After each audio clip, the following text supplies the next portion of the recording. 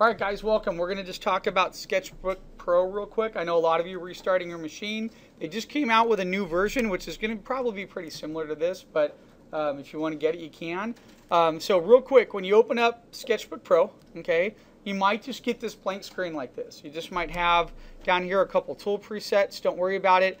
All those little windows that can be told to open up, all you have to do is come up here, go under Window, and we can scroll right down here and we have everything right in front of us. Okay, so if you click Window and we click Toolbar, okay, there's our toolbar. And our toolbar has a couple drawing selections and it has a couple little options. Okay, I'll go through those options with you in just a minute. When that toolbar is up, look at what happens if you come over here and click the little brush and pencil icon. Okay, by clicking that brush and pencil icon, it opens up a series of brushes that you have here. Some of you might only see this, because what it's going to do is sometimes it just gives you a couple of the basics, and then you have these other presets that are in here. What's really cool, do you guys know what Copic markers are? Okay, they've mimicked Copic marker sets in here. So underneath Copic right here, if you click this open, look, you have a fine pen, and then it goes all the way down here to a broad pen. Okay, and since they have the Copic marker tips in here, you can actually click right here on the toolbar, and you have a Copic library, which is very nice. So you can pull up that library and look, under every one of these colors you have a whole variation of the Copic color system. So if you've used markers before, which I have, a lot of people have, some of you are growing up in a digital age and have not, okay, these actually mimic traditional marker techniques very well. Okay, traditional marker techniques usually start from working from lighter to darker.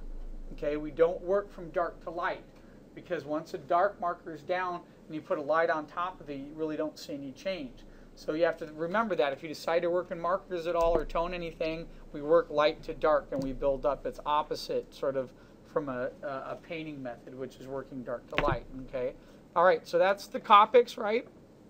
Under your brushes right here, if you click here, you have your pencil. Okay, I don't like to draw with black. I prefer to draw with a blue. The only thing I draw with black in is my sketchbook with just a black pen. But whenever I'm sketching on here, I just find it very comfortable to come down and use this sort of base blue that's right here. And once I just start sketching with this, it's really great. You can see, oops, give me a second. That's my, let me rotate that. That's my touch monitor acting up here. That's why I would make it, there we go. Let me turn that off, okay? So this really mimics pencil very nicely. If I press down on the pen, I get a thick bold line, and if I sit here and I just lightly just put the pen on the surface, and I come over here and I just move the pen around, you see how light it draws? Okay, it's very light, okay, it's very easy. And the great thing about this is it's gonna allow me to get in and basically sketch, okay, very lightly. If I want to think up an idea, I've been drawing mechs and spaceships all night long for the past 2 days. I have 20 pages to do in my sketchbook. So I'm on a mech starship mode. Okay, so I can just sit here and I can just easily sketch, and you'll get this feel for it immediately. It really starts to feel like a nice pencil. Okay, it's really fantastic. All right, so that'll be what I would recommend. This is one of my favorite drawing tools of all time. When I do freelance for companies, I prefer to sketch in Sketchbook Pro. I do like Photoshop, but I like the sensitivity of what's in Sketchbook. Okay, now we have layers inside this program here. Okay, let's go through some of that. If you come over here, look, if you hold your cursor and you hold it over some of these options, it tells you what it is. Okay, so if I come over here right now, right next to this little icon, look, I have we talked about the Copic marker icon. We have an icon for our color picker, okay, which is right there. Sometimes you get a color wheel, it has a gradient wheel. I like this particular wheel that's in here. There's some little options you can add in there too. We'll talk about that a little bit later. But right here's layers. Voila, there's layers. Now, unlike Photoshop, everything in this program, you have to pretty much touch it to change it. So just remember that, right? So if I want to add a new layer, I come back, I touch the layers, I press down and I drag. As soon as I press down with my left mouse button, okay, I'm going to get this little indicator right here. And this indicator allows me, I have an A right here that allows me to rename the layer. Okay, I can move a layer down. I can move all the layers into one. I can lock a layer. Okay, I can hide a layer so you can't see it. Okay, I can duplicate that layer and move it over to another part, and then right above it I can add a layer. So it's really pretty intuitive. You get used to this very quickly. So when I want to add layers, I just come over like this and I just add a couple layers. Okay, so now I can be sitting here and I can start, let's say I'm sketching on this layer, and let's say I'm doing a starship. That's my rough sketch, right? So the great thing about this program is that I can treat it just like that. I can drop the opacity down of that layer. So I have a little opacity bar right there. You see that? A little different from Photoshop. I can just raise it instantly by touching it, okay? And if I drop that opacity down, then I can come back with a layer on top. And now I can draw over my rough sketch. And I can clean up and really define my previous sketch that I had, okay? And I can thick and thin the line. I can put in lots of detail. I can use that as a little bit of a guide. So if this is my ship that I'm working on, see, now if I come back here and I drop down my sketch, see what I have? I have a rough. I have now a tighter rough on top of my original loose rough, okay? So that's a huge benefit, you know. You don't always have to use the same color, okay? Hold on a second. Let me touch this layer here and then delete what's there. A lot of times when these are some traditional drawing techniques that a lot of artists use, a lot of artists will comp with this type of color right here. This is what I call old school color erase days, okay, color erase pencils. So some artists will sit with a color like this, lighter blue. You see how light it is? There's a reason for that, why it's so nice to draw with, okay? So if I come over here and if I start drawing a couple shapes, I don't know what I'm drawing, I'm just putting something in there really quick. The benefit is then when I come to another layer and then I switch to that darker blue, I can now come on top of this, and because this other color is so much darker, it's going to pick up, and I'm not actually going to see that much blue. The light blue underneath is going to actually drop pretty drastically, okay? And that's actually a really, really fun drawing feature, and it's something that you should do and practice into your sketching because it's going to save you a lot of time. See, I could actually combine both those and you don't really see the light blue anymore. Okay, the light blue acts as an undersketch, and then the dark blue that comes on top of it really pulls it out. So it's, you know, you have multiple options there that you could do. Okay, if you don't like what you have right there, you can just say select all and hit delete. Okay, actually let's try that again. I hit the wrong. Select all, delete. And if I come back to that layer, select all and delete, that's it. Okay, that's how I can clean my layer real quick. Or if I want to delete it, I can select it like this, and I can come back in here. That's my hide option. That's my rename, merge, okay, duplicate, and then there's delete with a red X on it. So if I go like that, boom, it's gone. I also have a Command Z option in here, just like Photoshop, okay? So if I Command Z, I just brought it back. Okay, what I like about this Command Z is I can just Command Z it and go back quite a few steps, okay? In Photoshop, after you do the first Command Z, you have to hold Alt, which sort of sucks. You're pressing 3 buttons to go back. I don't have to do that in the software, and that's really convenient for me, okay? All right, so that's pretty much our core functions. Now again, if you get this,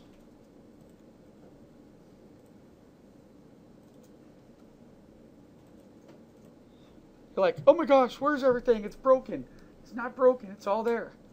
That happens sometimes. You just get this white page. All you have to do is go up to Window, bring up the toolbar, go back up to Window, and bring up the Lagoon. The Lagoon is down here, and it has a couple options to it that just save you a little bit of time. That's sort of, here, let me show you real quick. Let's come over here. Let's say I have a pencil. Let's say I have a couple sketches here that I've done. Let's say I'm working on something, right? This allows me to go back very quickly. See that? You can press it there. It's up to you. I'm a keyboard guy. I'm used to having my left hand on the keyboard and hitting undo. But if you want to come down here, and then if you decide, now I want to go back because that other line was awesome, you can go back and do that very quickly. Okay, that's what that's for. Also, you have that little color option here. So if I click this, so it allows me to change colors very quickly. And you have a couple other little tools in here. These are also up here on top of your main toolbar. I like the toolbar. I just put it up here, I put it out of the way, and I don't have any issues with anything that I'm doing. Okay, click that button there, there's your layer option. Okay, so let me show you a couple other little things that this program has in it that's pretty convenient, that's a lot of fun to use. Okay, you'll also notice your undo buttons are up here too. Okay, so a lot of times when I'm working, I come up to window and I just turn off the lagoon because I don't even really use it. I have everything right in front of me that I need. I have my tools or my drawing presets here. Okay. One thing that's pretty cool is above your brush presets right here, you have a couple little icons right here. These icons allow you to manipulate any of your tools right here. So watch, if I click this little guy right here, I get this little, oops, didn't mean to do that, hold on. I get this little brush, why is it? Sorry. I get this little brush property item here. Every time I touch it, I'm getting that weird. And what this allows me to do is, see this? I can drag and drop off of it. So if I come over, once I get that moved, okay, there it goes. Now it's moving. I was stuck on marquee for some reason. So I can move it anywhere I want. So if you're drawing and you're sketching on something and you want to have this little handy dandy resizer, you can use it. I can put it right here. And so the benefit of that is when you're zoomed into a drawing, okay, so let me talk about zooming in.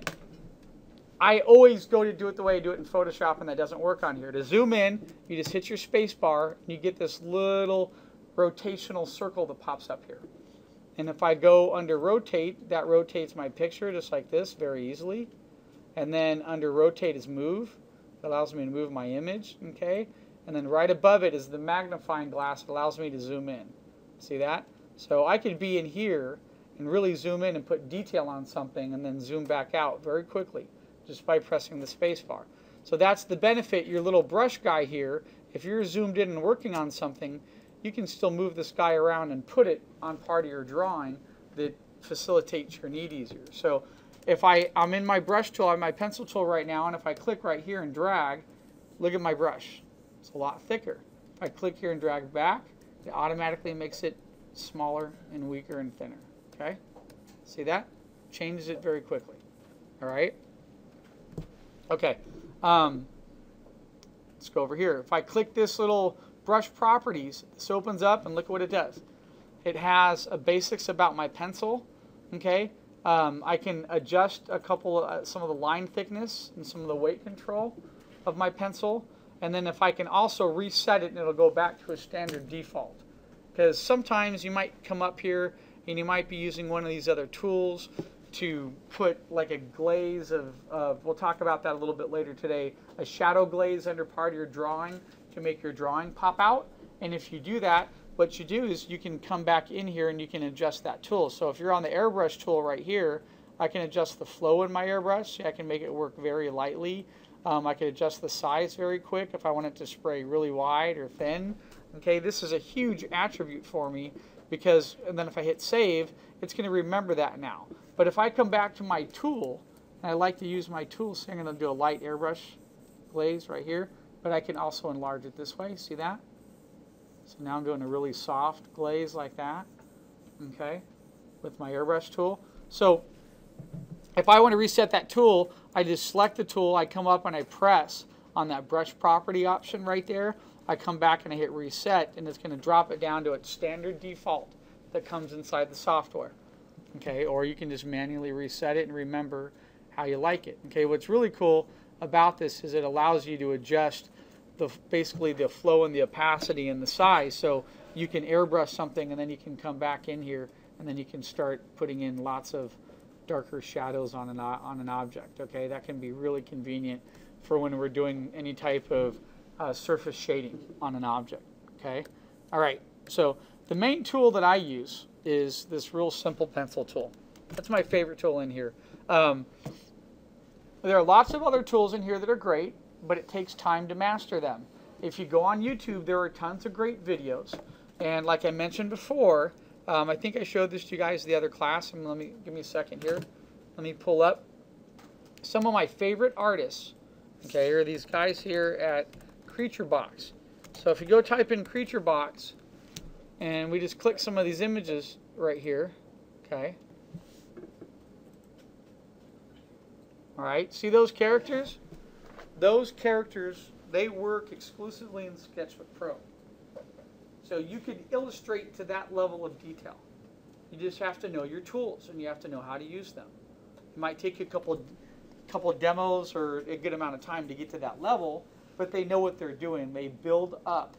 They build from dark to light. Sometimes they work light to dark. I heard they have a couple of YouTube videos out there. Okay, but this is the level of detail you can get with this program. Okay, because you can make your own brushes. You can have some like gritty. That's one thing I need to double check, because I never make any brushes. I just use a couple basic tools. But there's lots of cool little options you could use because of the layer options in here. And you can get this level of really fantastic illustration capability. Okay, what's so neat about this program is that how many people in here have iPads? Only a couple? Not more people have iPads. But on iPads now, and what we call touch styluses, which is a huge new market, right? You can download the software on it and you could use it. It's a light software. It runs very efficiently versus Photoshop's a lot heavier and requires more memory. So a lot of artists are now even putting this on their tablets, and they have, huh? And it's free too, which is cool. There's a couple others that are really nice too, but this is fantastic for a tablet.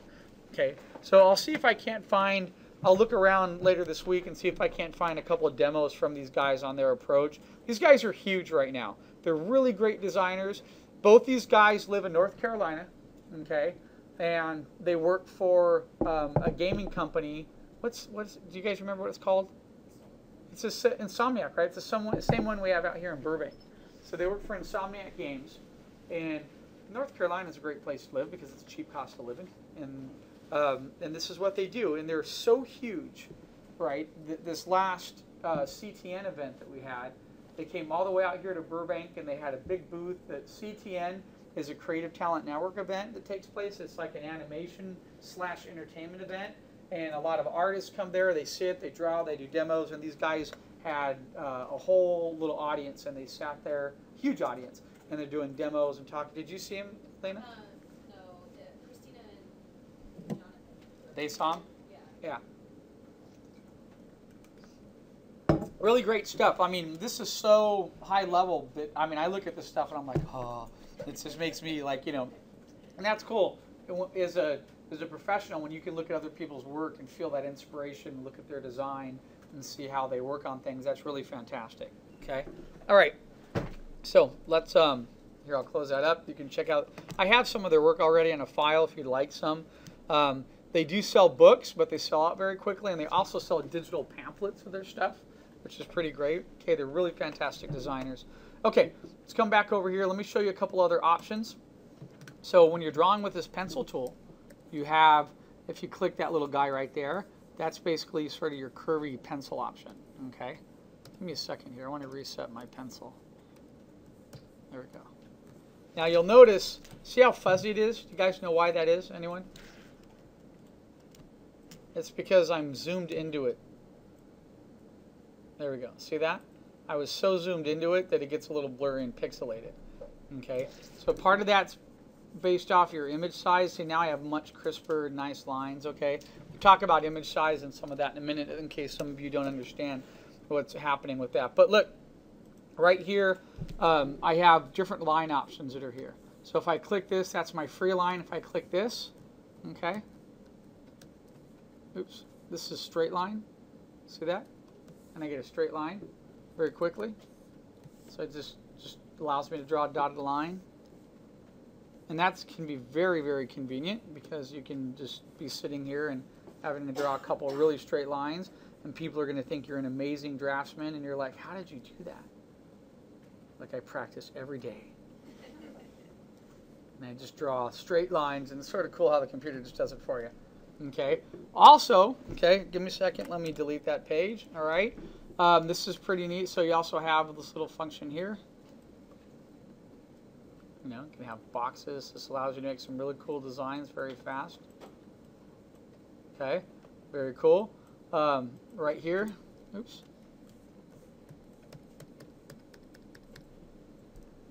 See that?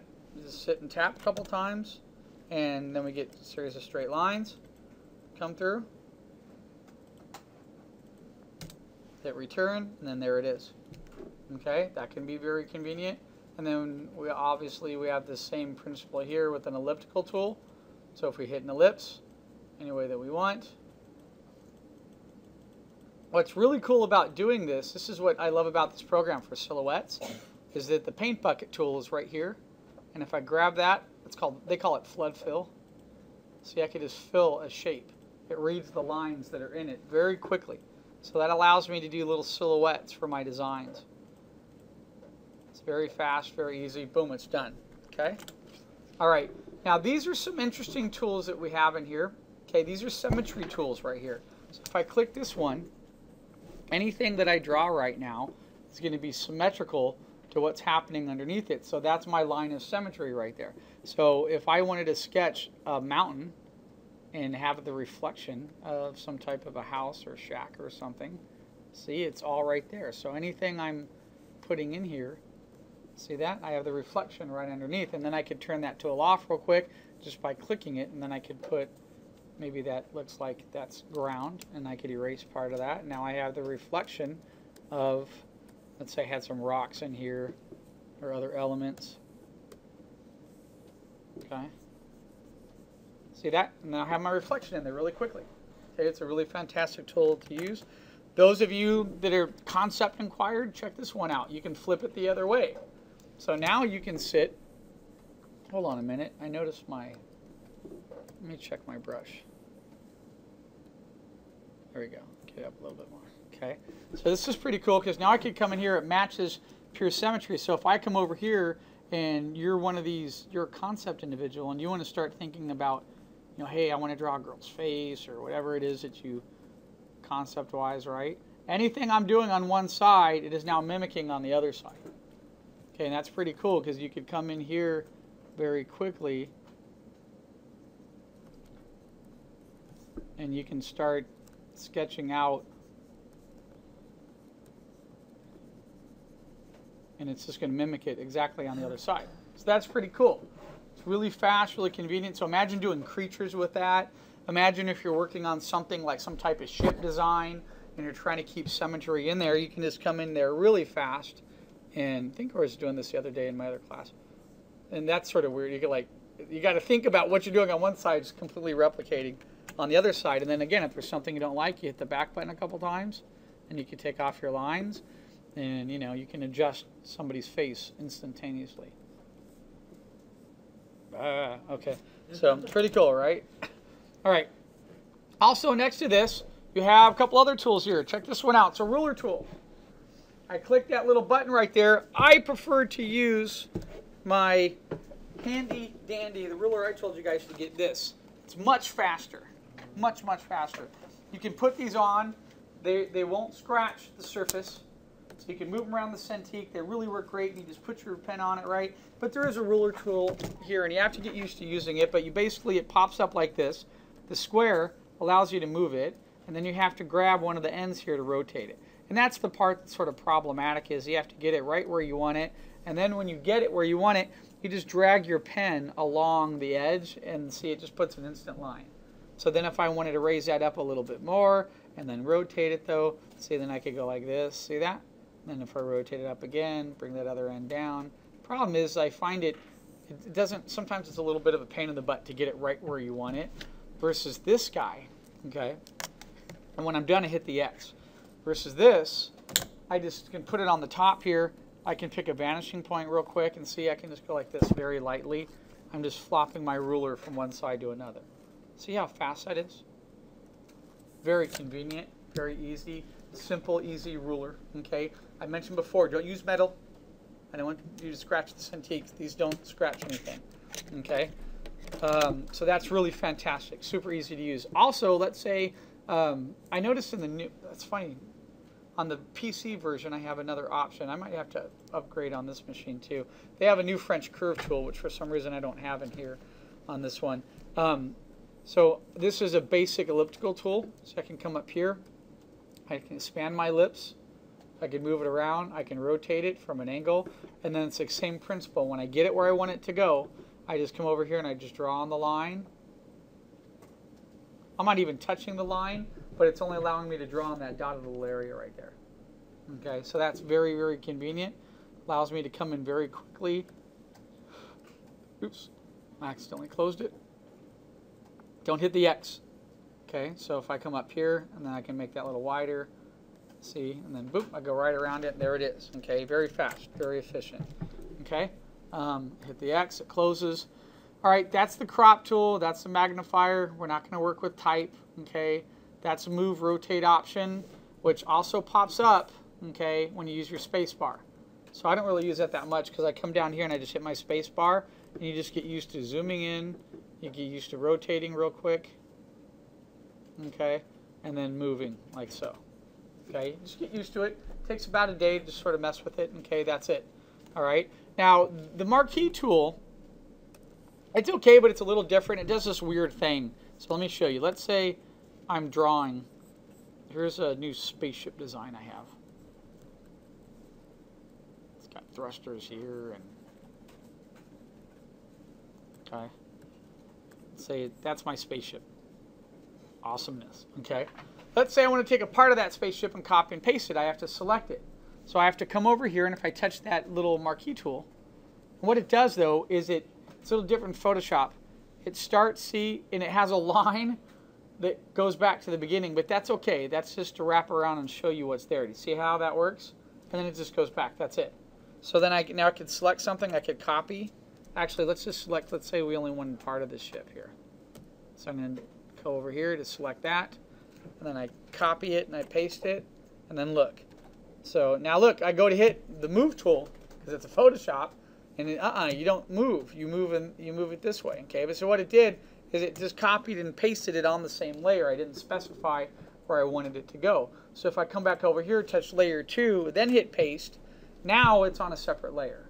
Okay, so when you first copy and paste, a lot of times default setting puts it on the same layer.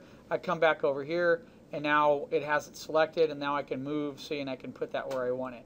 A couple of the things I don't like, and maybe they changed this in the new version, is like right here, oh, they did, and I'm going to come back and update my machine. The new version has this option to flop it and move it, and so and that's pretty cool. This version doesn't have that ability. I have only scale. The new version allows me to scale, and oh, there it goes. They just don't have it labeled here, so I can scale in that direction. Okay, and then I can scale up and down, and then that's rotate. So I can grab parts of things, rotate them around. Okay, you don't really do that as much. This is just a good, solid drawing program. So if you want all those other options for like image adjustments, brush, there's a way in here to put other brushes in. It's a little bit more confusing than Photoshop. I learned how to do it, and then I just never did it, so I just left it alone. And I just prefer Photoshop. Anytime I'm getting into anything that has texture, I go right into Photoshop. If you guys like, I want to get you up and running on this, and maybe in a week or two, if everyone in here is cool with Photoshop, I don't mind doing some little demos and talking about how to use Photoshop, brush presets, making your own stuff, shading elements, and doing a couple little cool demos with that. Okay? All right. So for the most part, let's just wrap this up. That's the program. The only two things I haven't covered are saving. Okay? So when we come over here, saving and image size real quick. So I just come over here, I get save as. All right? You guys should all have little thumb drives. You can save to your desktop, but then you want to make sure you put it on your thumb drive. Okay? I personally recommend to you, I've seen problems with this. For some reason, these box tech PC machines sometimes don't work. When you're working off of your drive, there's problems. Okay, sometimes it doesn't save right, whatever. What I recommend to do is you grab your file, you drag it to your desktop, and then you save to your desktop. And at the end of the day, you grab your file and you drag it and drop it back into your little thumb drive. Okay, that's a much more convenient way to work. All right. So when I go to save this right now, it usually saves as a TIFF file. Okay, there's nothing wrong with that. That's just the standard way that it saves. Okay, totally nothing wrong with that. So with TIFF option, if I click on that, I also have JPEG. JPEG flattens it, or you can save as a, where's my PSD option? Adobe Photoshop right there, PSD. So I can even save as a Photoshop document, bring my image into Photoshop, okay, as well. All right, the only thing you need to be careful of is this right here, is image size. This is what almost all students seem to mess up. It's understanding what this means right here, okay? Image size, DPI size, resolution, it's actually pretty confusing, okay? And let me explain a couple things about this to you really quick and how it works, all right? So I have my iPhone in my hand right here. My iPhone has an I think it's 8 megapixel camera in it, okay? That picture it takes is only 72 DPI. However, though, it's a large size. So if I grab this and look at it, it's pretty much 72 DPI, but it's a high-res quality in a very large size, okay? You can have a document that is smaller size that has higher resolution, okay? It's all about the little dots and the resolution size. When you have something that's really high-res you're working on and you want to send it to a printer, you better make sure you're at 200 or 300 DPI, because 300 DPI is the standard for anything that goes through professional print or publication. So if you're working on a really nice illustration and you're making your own art of book on your own work that you're going to go sell at some events and you're doing character designs in this program, you better come up here under image size and make sure that your resolution is set at least like 200, 250 to 300. Because you might only be putting a small image in the corner of a page, but if you're working at 100 DPI and I go to print this right now, I'm going to have some problem, or it might blur up a little bit. I've had students that have been using this before, and someone had a default setting of 72 DPI. Okay, so how does DPI work? When we send images to people and post images on Blogger and Facebook, Blogger and Facebook have a little software application that actually, Facebook's is pretty good. It resizes your image very quickly for you to their standards, so it'll go on there. Why? Because the majority of people on Facebook, billions of users, have no freaking clue what image size is, and they don't know how to adjust it. And I'll give you an example. One of those people would be like my friend Dave. Okay, my buddy Dave just sits there with a camera, and he'll take pictures with this nice digital camera, and then he's like, oh, I'm going to email it to you. And it goes, it wouldn't attach to the file. It wouldn't work. Well, that's because your camera was set at a high-res setting. It was taking image pictures at 150 DPI, but with a huge size, like 11 by 17, 150 DPI. That's not going to email. In order to email that, you have to go in and you have to resize it. You have to go into image size, resize the image to 72 DPI. Then you have to even drop down the width and the height settings to get that down to a lower. The overall number is what's important. So look, if I come over here and if I say 72 DPI right now, okay, that file's 3.78 megabyte. That's still a pretty good size file. That's going to be hard for me to email that to a client.